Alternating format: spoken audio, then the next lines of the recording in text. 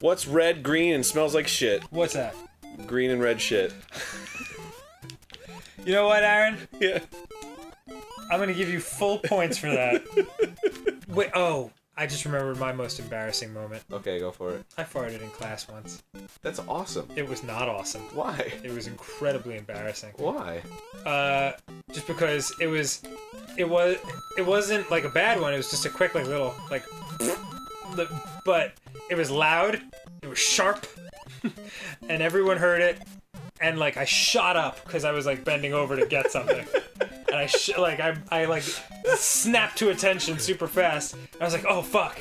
And then just like everyone starts laughing uncontrollably, and like I got that like hot wash of shame and embarrassment like across my face and body. And dude, I would have been fucking proud. Oh, I was not proud. I was humiliated. And of course, the girl I had a crush on was like laughing and all that, blah blah blah.